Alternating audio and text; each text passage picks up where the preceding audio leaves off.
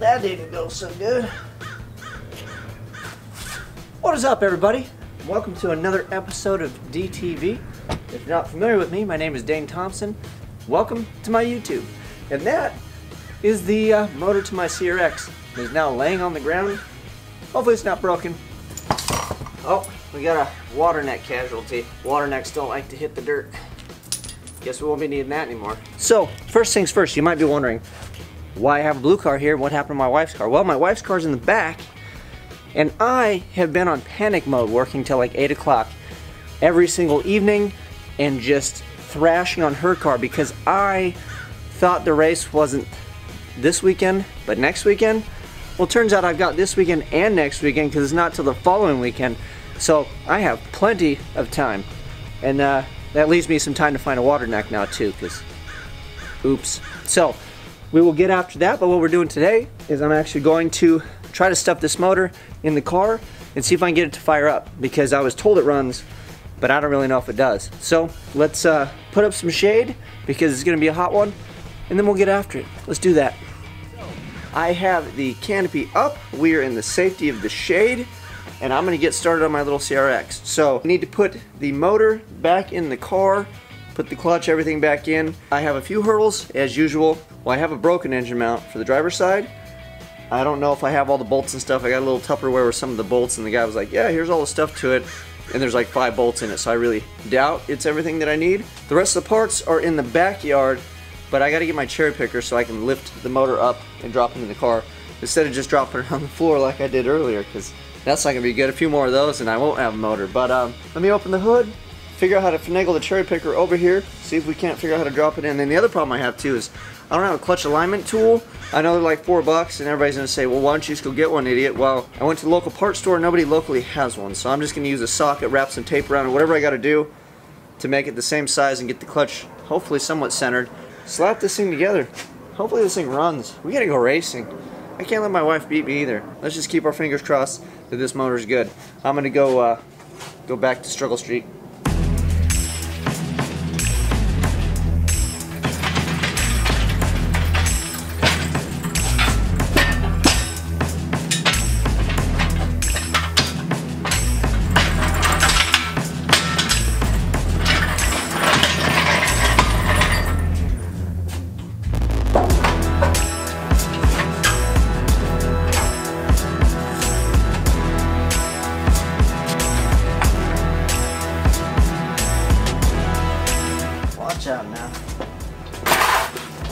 Alright, now that I thoroughly have a bunch of crap in my way, namely a cherry picker and a motor that could probably fall over at any moment, I want to show you the box of goodies that I got with my engine here and how little there really is in it.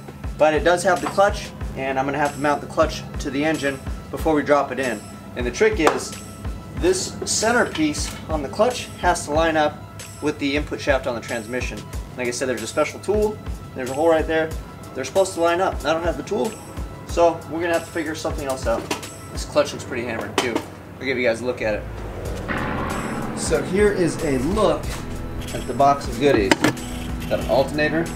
Look at how small these things are too. It's like little tiny itty bitty toy stuff. Here is my clutch disc, my pressure plate that I don't know. It looks pretty hammered, but as long as it goes, I don't really care. And then this is the miscellaneous goodies I have. So that is supposed to be everything I need to put this all together in here. I have an intake manifold and things in the back too, but that's where it's all going to go. We're going to find out.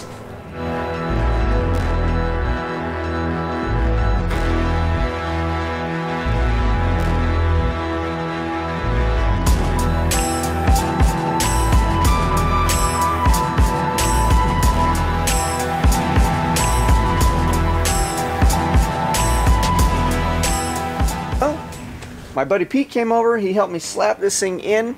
It wiggled around a little bit, but we got it. It actually wasn't that big of a deal for the most part. So the motor is in place, although I have a broken water neck. Motor mount is toast on this side. Missing engine to transmission bolts, which are kind of important. I got 3 out of 6, so I'm really not even that concerned because we're batting $150 on that one. We're good. And then there's a couple other little things that need bolts and stuff, exhaust and all that other fun stuff. So I'm gonna go in the house, make a list, look around on the internet, see if I can find something compatible to this, and then we are gonna go to the junkyard in the midday heat. I can't wait. Let's go. All right, I made it to my local pick-apart yard, and you know you're in the right spot when the gentleman behind you, the dude in the green shirt over there, actually picked a shirt up and blew his nose right into his own shirt that he's wearing. And it wasn't even on the bottom side, it was on the top side, so that's pretty cool. Let's go do some shopping. Maybe when I come back out, I'll just let it rip. I'm just gonna blow my nose with my own shirt and be like, what's up now? I'm gonna pick apart bitches. All right, we are in like Flynn. Now I just have to find the import section, which I think is right here to my right. Ooh, is that one? Ooh. Let me go look around, and then when I find one, I'll show you guys. All right, here she is, my little diamond in the rough. There it is. I won't drop this one. I won't drop you, little guy. Ooh, and this one's a multi-point. Uh-oh. I think I'm gonna have to steal all this stuff too, and then see what they'll get me for on that. Ooh, and it's got the little box. Flower, so going multi-point. All right, I'm gonna get after it. Hopefully I brought enough money.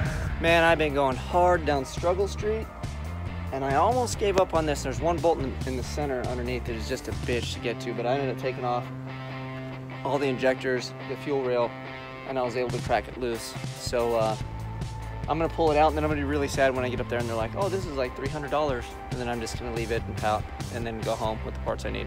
So, well, here is the fruits of my labor. I got it out, and I wasted a bunch of my day doing it, so hopefully I end up using it and it's worth it, and I didn't just screw myself on time and sweat my balls off for nothing. I feel dehydrated. I'm gonna wrap it up and head back to the CRX at home.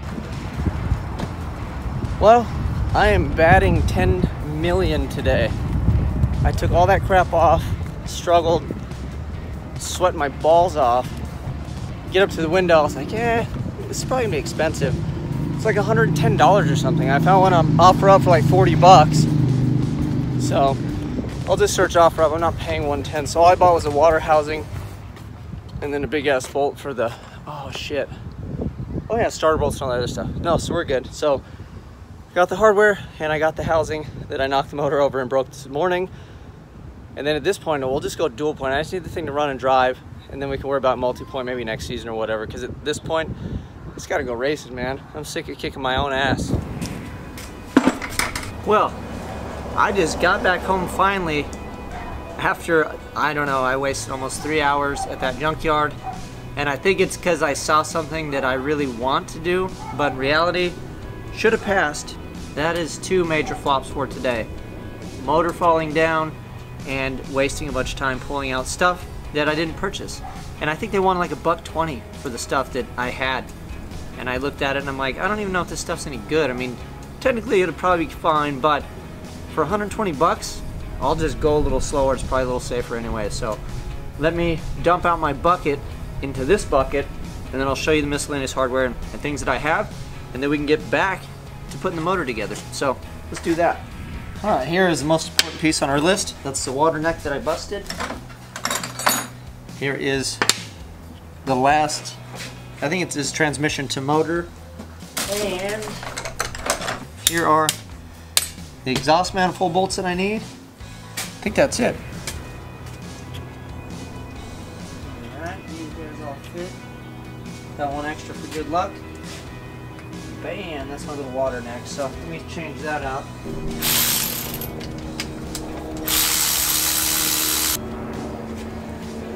So here is the casualty that I did, or somebody did earlier, and not gonna need that anymore. Game on. Ultra Gray Silicone. This is the best stuff on the planet, and if I could have 2 sponsors, if I could pick them, one would be Ultra Gray Silicone and the other would probably be Harbor Freight, because they seem to have everything and I'm a cheap bastard and I shop there a lot. So those are my 2 sponsors for you guys who are out there. You can send me like cases of this and I would just roll around in it. It'd be awesome. And then cheap Chinese tools all day long, because that's what I use most of the time. Alright, back at it.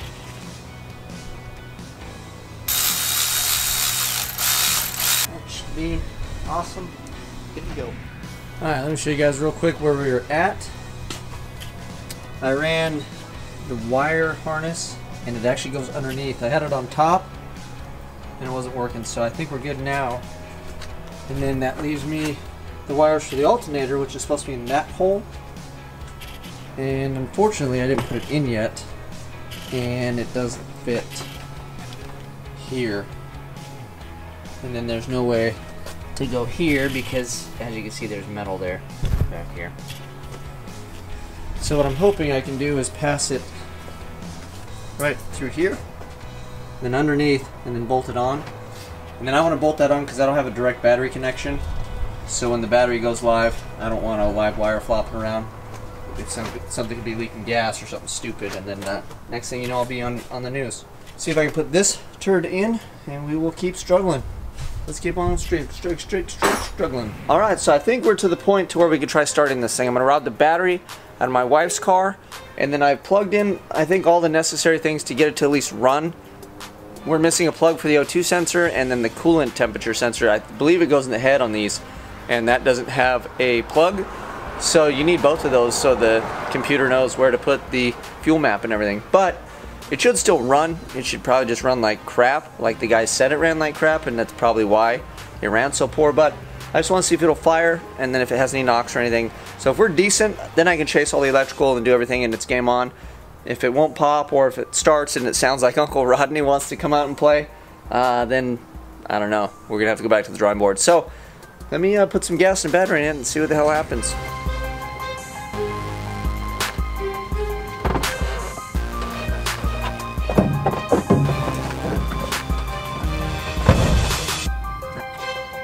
Sounds like good stuff. Not on fire yet. Is there a spark? Sounds like something popped. Yeah, it did. I heard, do you want me to turn it over and you play? No, why don't you stand over here where it's flammable and you look for stuff. And also hide over here. I don't want to.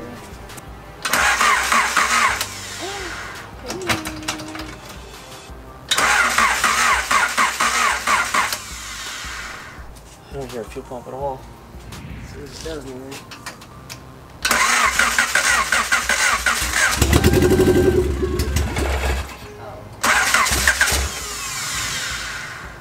Can we turn it over and you can play with it? No.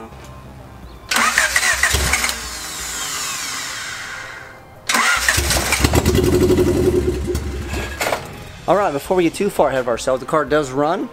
I didn't hear a rod knock or ticking or clicking or anything crazy, but the fuel pump's not working. So I just tracked down the it's the relay, the fuel pump relay, and then that'll give me the feed wires to the fuel pump. And I guess I could just jump it over there, but I want to see if the relay's even getting power. Because if it's not relaying it, I'll just put in a different one and throw that thing on a switch and we'll be money. I can just flip on fuel like a fighter pilot and we can go racing. So I'm happy it does run, but it's still an uphill battle. So I want to get it to pump fuel, and then we will keep on rolling. That's funny because I think the clicking noise was the relay. That doesn't mean it's working, but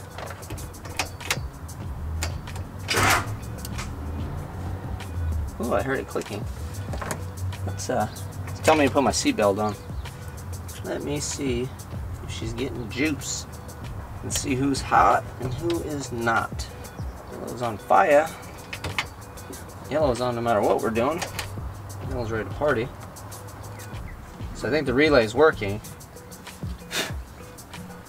We're just not getting juice to the pump. That's it. I am pretty much done for the day. I've been pretty much defeated all day. So I'm going to throw in the towel because I'm tired and I'm sick of disappointment today.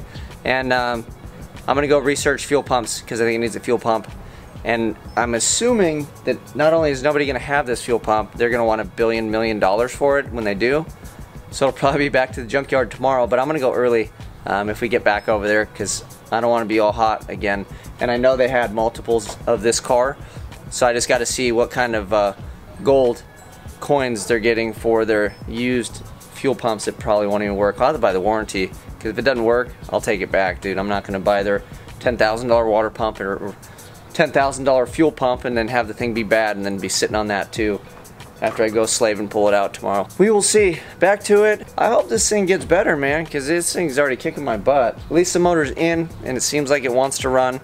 but I got my work cut out for me. So I'm gonna do some research, and then we'll get back after it. So I'm out.